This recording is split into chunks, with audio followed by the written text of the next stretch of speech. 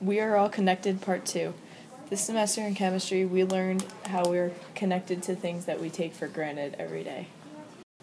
We are locally connected to recycling, plants, and land. We were connected to recycling because in our town we have recycling areas and recycling bins in our houses to help keep our area clean. We are locally connected to plants and land because we use them for food and resources. We are communally connected to elements and uses of water. We are connected to elements because we come in contact with them every day.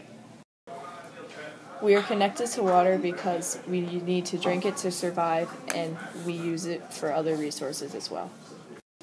We are globally connected to atoms and molecules in the atmosphere. We are connected to atoms and molecules because they make up everything and even us. We are connected to the atmosphere because it surrounds the entire planet, and it also protects us from the sun's harmful UV rays.